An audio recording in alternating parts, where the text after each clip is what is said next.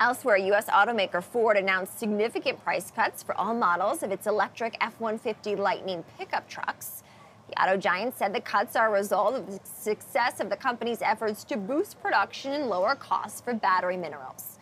Well, Ford said prices for some of the cheapest models will drop by almost $10,000 to about $50,000, while the most expensive model will drop by about $6,000, bringing its cost to $92,000. Ford is slated to release its second quarter earnings after the close on July 27th.